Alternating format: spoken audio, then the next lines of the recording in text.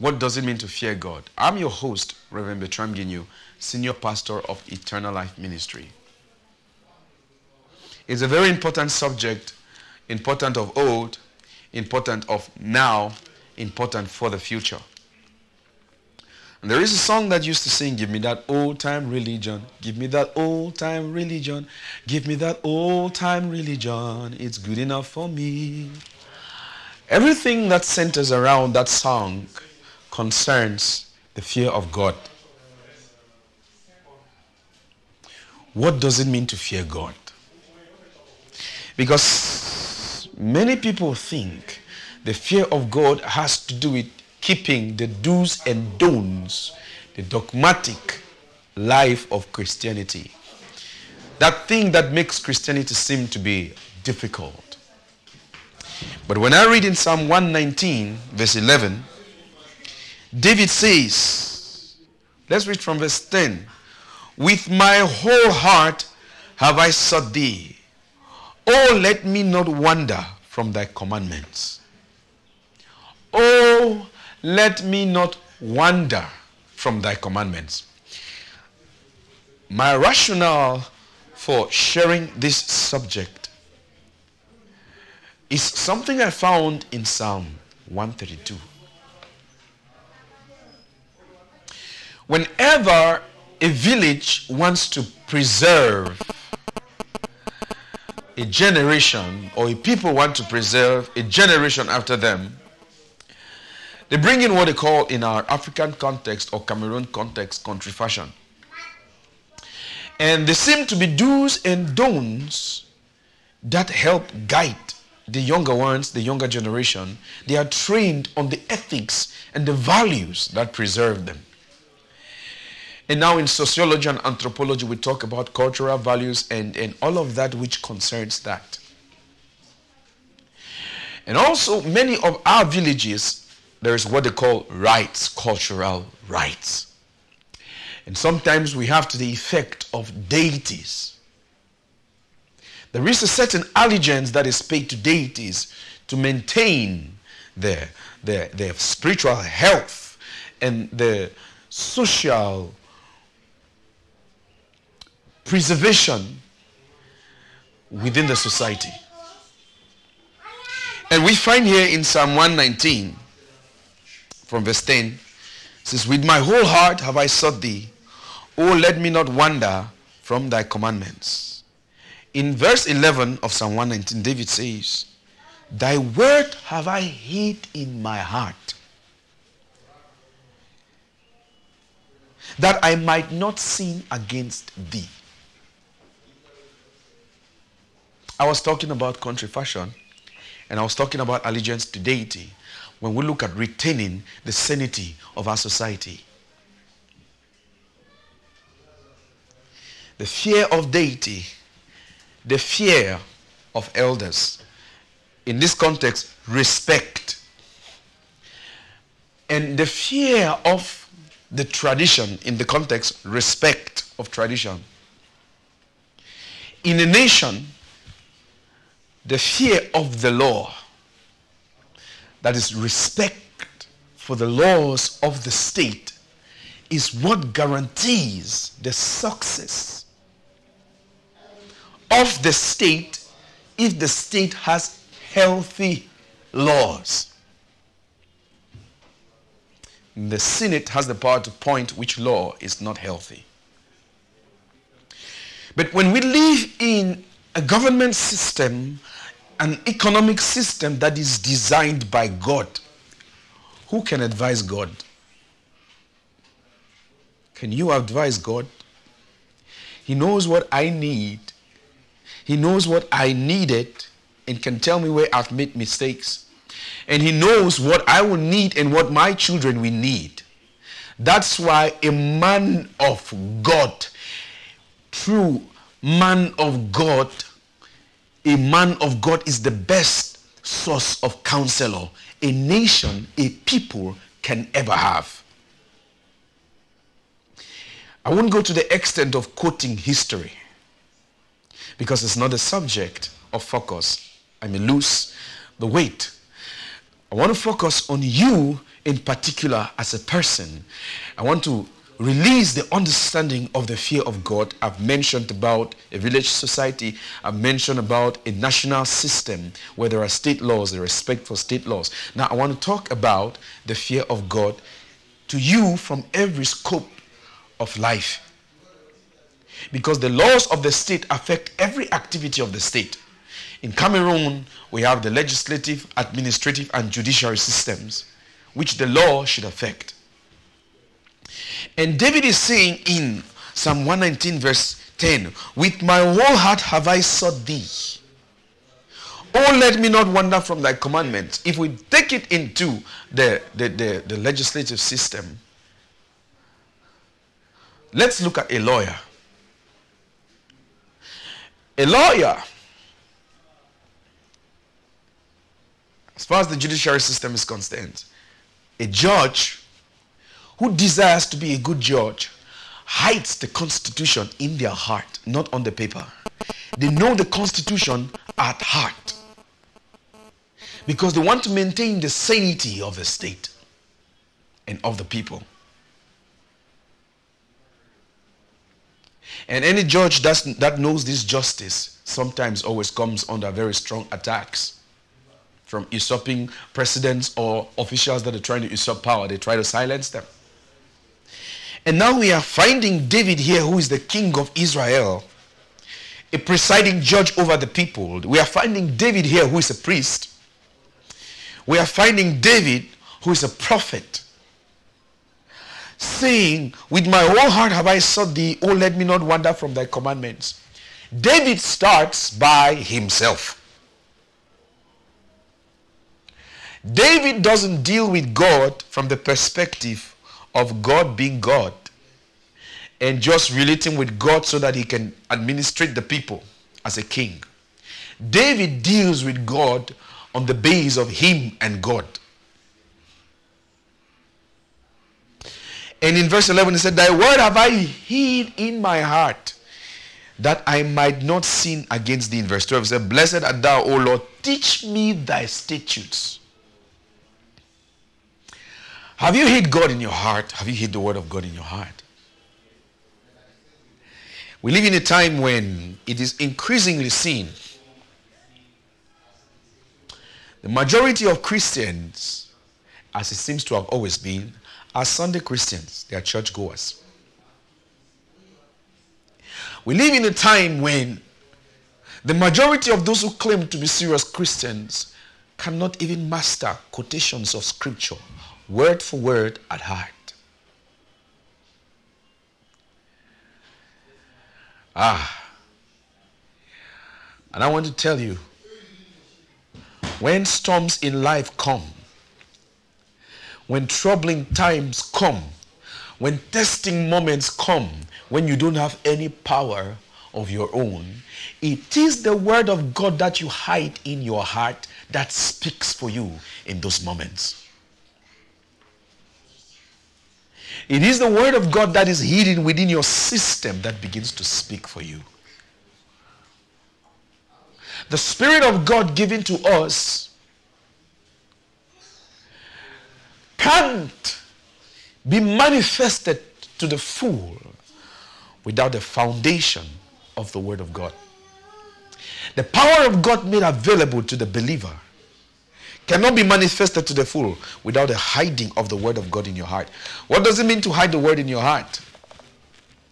It means you hold the word of God in your heart to the extent that you can remember it during hard times. When your own judgment is impaired and you can't speak or you can't talk as you should, the word of God from your heart begins to well up once again.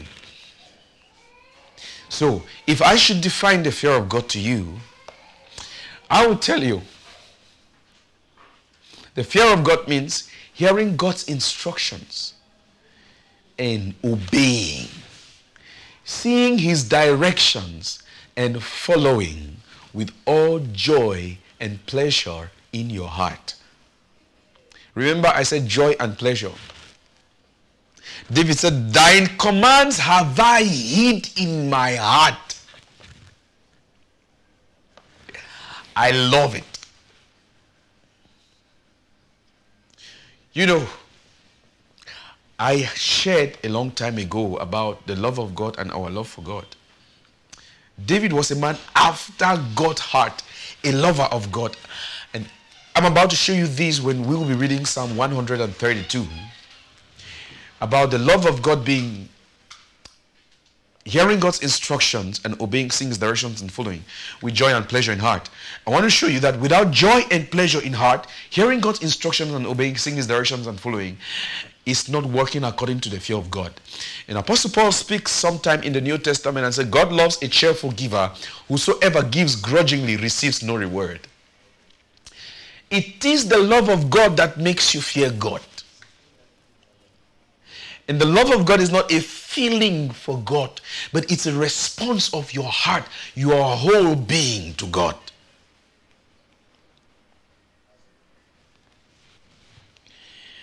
Whatever you want to do in life, if it's a business, it comes with the pangs and pains of the business. Whatever profession you choose in life comes with its hardships. Life, as long as decay remains, as long as fruit time, seed time, and harvest time remains on the earth, life will always have pain along with it. A man's love for his job teaches him to be patient with the pain that go with the job. What more of your love for God, which should teach you to be patient with the pains of Christendom? Because many people lose the fear of God because of some excruciation that occurs within your heart about some expectation or some anticipation. Excruciating pain of what you expect that doesn't manifest. If the fear of God remains in your heart, walking along with God is nothing that has to do with fanaticism. The love of God is interpreted sometimes to an extent as foolishness. When you love God, you seem to be a foolish man. And so Apostle Paul says, the wisdom of God is foolishness to them that perish. The fear of the Lord is the beginning of wisdom, the wisdom from God. And this wisdom from God is foolishness to them that perish. So when you fear God, there is an extent of the operation of the fear of God that makes you look foolish before your peers. I can imagine a professor who has found the love of God, very rich, very loaded, money, and with connections. He's a big man. And this professor can hear the voice of God. And this professor finds himself, by the direction of God, to join a small church fellowship. Let's say a group of 9 persons worshiping in what they call small church. And how foolish people of our time, they mock it and they call it backside church in pidgin language. What will the colleagues of this professor say to him when they find him in such assembly? They will look at him as a frustrated man. They will look at him as a stupid man. They will look at him as a foolish man. The worst of it all is when a believer who is of high standard and of high legal status or social status find himself in the scenario where there is the necessity to pray in tongues and to speak in tongues amidst the officials where he finds himself and amongst people who do not know God. There is freedom of speech. There is freedom of worship. There is freedom of this. But how many of Christians that are believers feel the urge and the need to burst in tongues even when they are at the workside and they burst in tongues and begin to pray? And if I should use the examples, Muslims pray everywhere they find themselves. And we are adapted.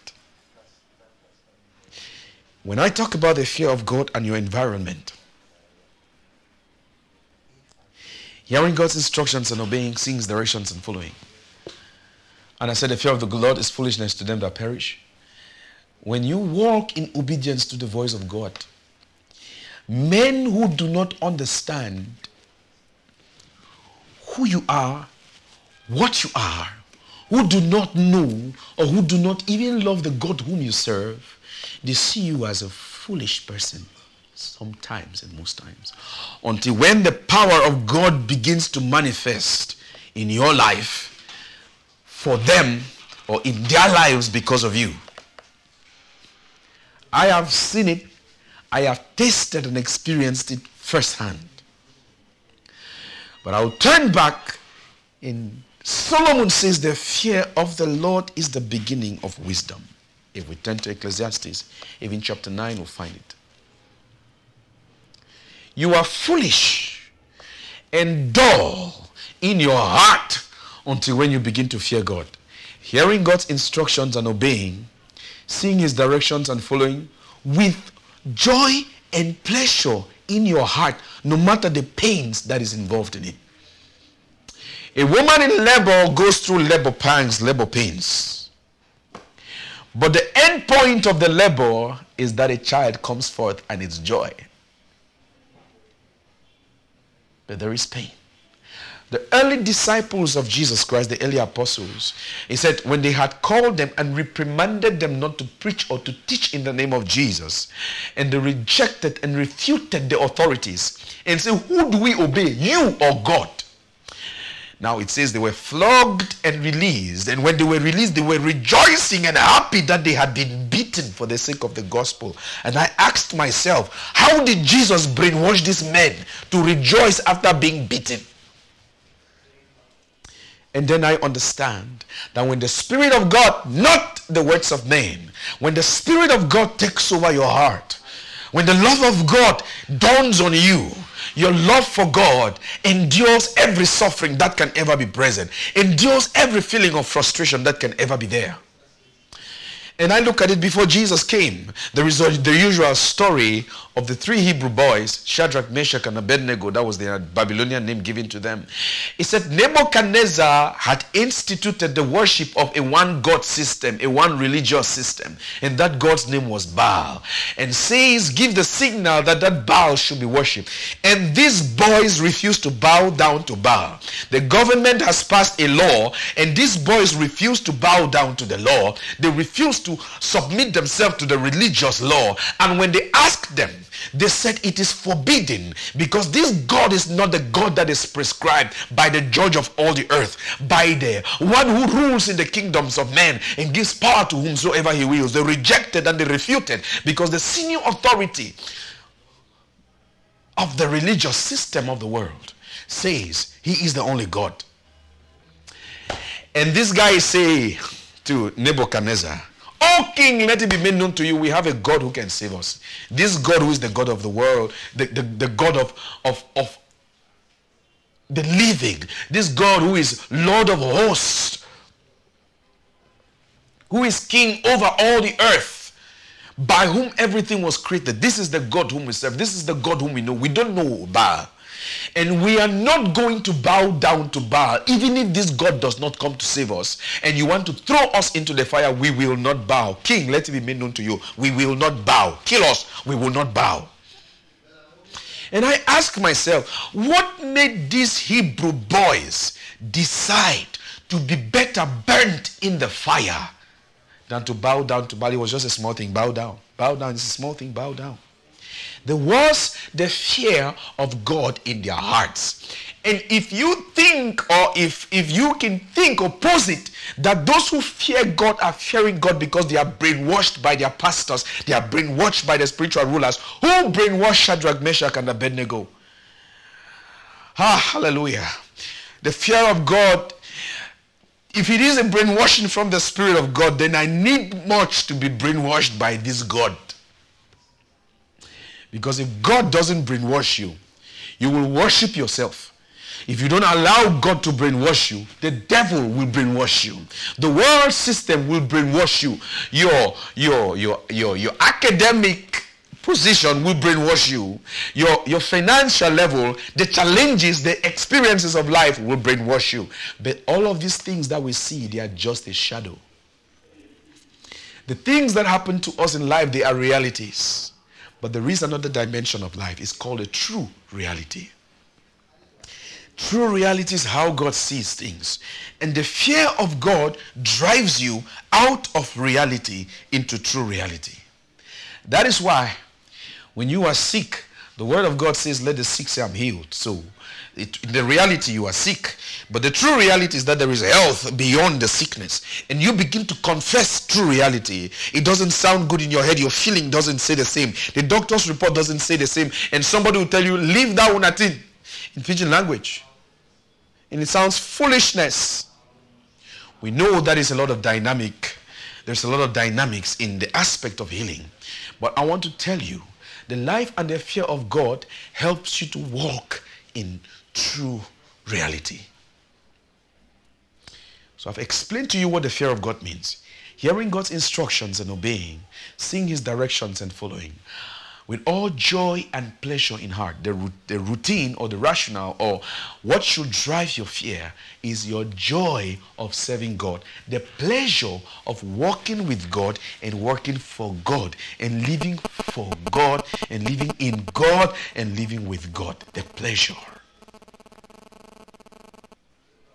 Have you lost the fear of God because of some tragic things that happened to you? Today is your day of restoration. Have you lost the fear of God because of the harshness of life? This is a moment to think again and turn back. I've quoted to you from the Old Testament. I've quoted to you from the New Testament men who feared God. Men who gave themselves to be burnt because God's love dawned on their heart. What is in this world that should keep you from the love of God? John says, Apostle John says, brethren, the world is passing away and the lust in it. Let us not love this world or anything that is in the world. It's only the love of the world and the distractions in the world that would make you not to fear God. If we look at 1 John chapter 5 from verse 20, it says, verse 19, and we know that we are of God and the whole world lies in wickedness. Another version says, under the sway of the evil one. If you don't obey God, you will obey yourself. And when you start obeying yourself, you will obey the devil. The systems of the world, outside the perspective of God, civilization of men, outside the fear of God, will only lead to the doom of mankind.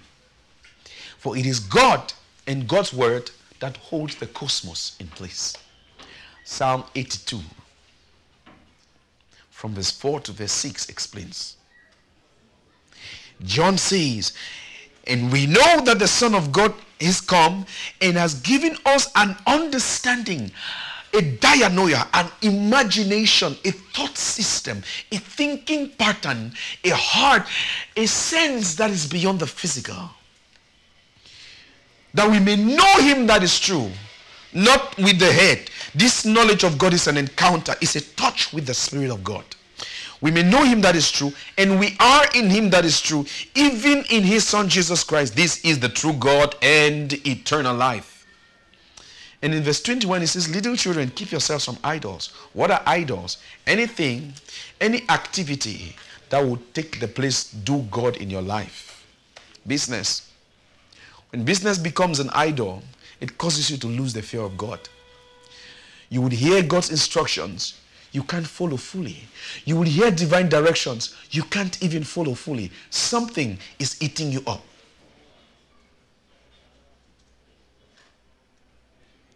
David said, I have hid your word in my heart, that I might not sin.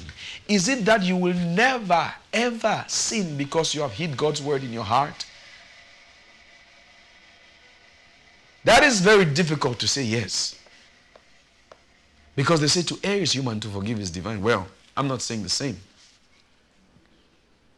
But I'm saying because of the tendencies and the passions we have, at points in time we can falter. At points in time we can fail. But the grace of God is ever present to keep you going forward.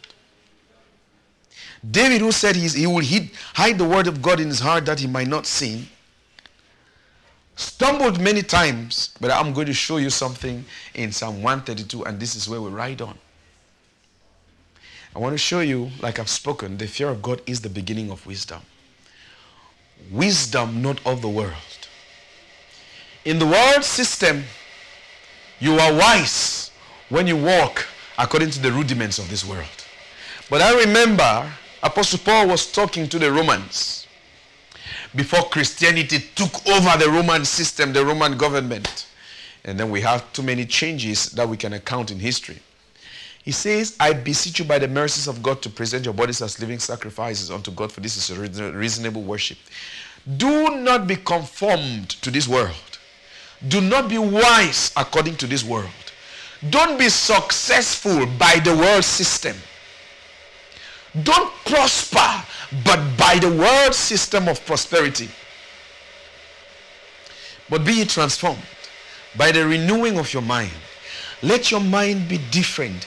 Come to God's perspective about life, God's perspective about knowledge, God's perspective about civilization, God's perspective about prosperity, God's perspective about success.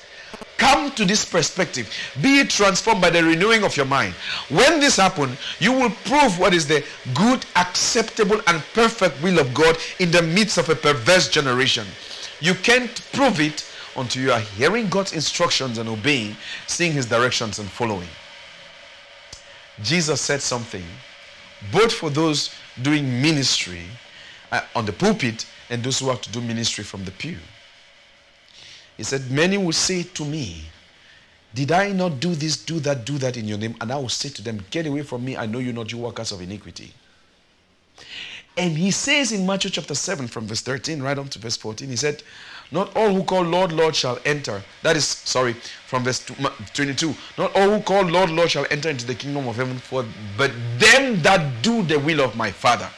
And he says in verse 13, broad is the way to hell and to destruction, and many go by it, but narrow is the way to life, and only a few find it. And I've preached this over and over on TV. If you want to find the previous things I've talked on, you can log on to elminsinfo.org or cmtvplus.com. Or as well, you can always text me to send you the previous broadcast. Hallelujah. I'm praying with you, and I'm praying for you. Wherever your heart is failing because of difficulties you have encountered, it seems difficult to serve God because of a lot of misrepresentation that is happening even in the church. Who we preach in Christ is Christ. And all we are doing is working with him to manifest more his life and how he wants us to live.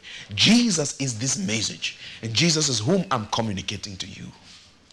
We owe our lives to the message we preach. We owe our expressions, behaviors, and everything about us in the message of Christianity. But then when you find someone faltering, should it cause you to lose the fear of God? In the days of Shadrach, Meshach, and Abednego, many of the Hebrews who claimed that they loved God, they had bowed down to Baal. And these men looked at themselves and said, no, we will not. I will not. And there were three of them. What are you thinking about yourself? When everyone is failing, you ought to be the one standing. God keeps looking at you. Heaven keeps looking at you. Hallelujah. And in the days of old, in the early church, many ran away to hidings. And the disciples of Jesus Christ will give themselves and will choose to die rather than to hide. Have you loved God?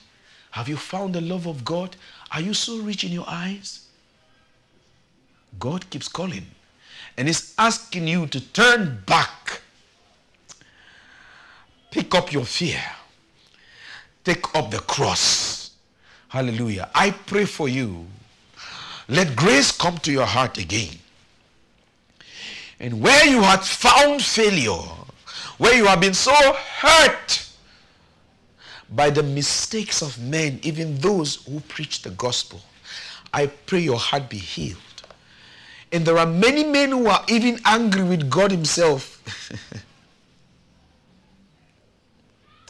I pray that your eyes will be open. Just like these guys who were flogged even though they were doing God's service. I pray that your heart will be so brave in the word of God that you have hid inside. That you will love God irrespective of the judgments of the world system. The boys say whether God will save us or not, we are not bowing down. I pray whether you expected the hand of God and you saw it or not, you wouldn't give up on him.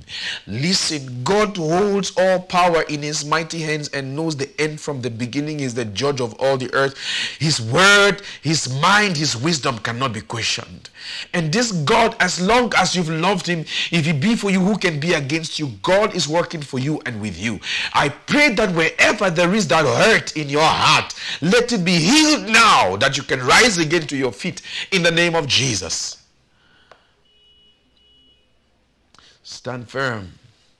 Courage, do not stumble, though your path be dark as night.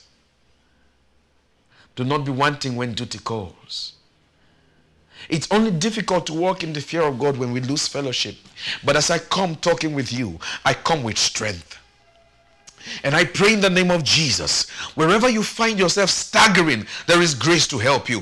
Wherever you find desires interlocking your heart, I pray, Father, in the name of Jesus, these ones with the hands lifted up, there is help. Let help come from above to strengthen you out of the weakness, to strengthen you out of the difficulty, to strengthen you out of the anger, to strengthen you out of the guilt. Don't die in your guilt. Get up and begin to walk again in the name of Jesus. Let not the pursuit of money make you lose your fear of God. He wants you to pray. He wants you to study his word. If you do not hide the word in your heart, the fear of God will not be present. How many people are sharing with you? How many of daily devotionals do you bypass on your WhatsApp? And the ones that you read, how many of them remain in your heart? Go back to that place where you can look at the word and hide in your heart. I just discovered that recently it's difficult for believers to hide the word in your heart. How many are still memorizing scripture? Do you think it's waste because we have softwares and gadgets that you can just turn and search? You need it in your heart. You need the word in your heart. Keep your phone aside and ask yourself how many scriptures you can quote to yourself. When there's no one to comfort you, when there's no one to stand with you, how much does the word of God speak? I'm not talking about motivational speaking. I'm talking about that memory of the word that will shut the mouth of the devil when there's no one to encourage you. When everything about you tells you to give up, how much does the word still hide in your heart? Christianity is not a life of struggle when the word of God is hidden in your heart. Because even when you find yourself so weak that you want to decide, you want to make the wrong choice, there is an interlocking word. There is a resounding word that would speak to your own very flesh that has to learn God. And you find yourself walking in the Spirit. The fear of God is needed for you to walk with God. I'm waiting for your messages. We'll go on a break. When we come back, we are going to look at Psalm 132. Let's talk about David. Let's talk about the importance of the fear of God. We have talked about the meaning, and then we are looking at the importance of the fear of God. I want to show you about the importance of the fear of God for your life, for your wealth and your money, for your legacy, for your nation, and much that covers. So let's go on a break. Please don't forget, copy the number on your screen. I want to hear your prayer requests. I want to hear your contributions and your questions. We will be back, and then we are going to continue with Psalm 132. We'll be back. Stay tuned.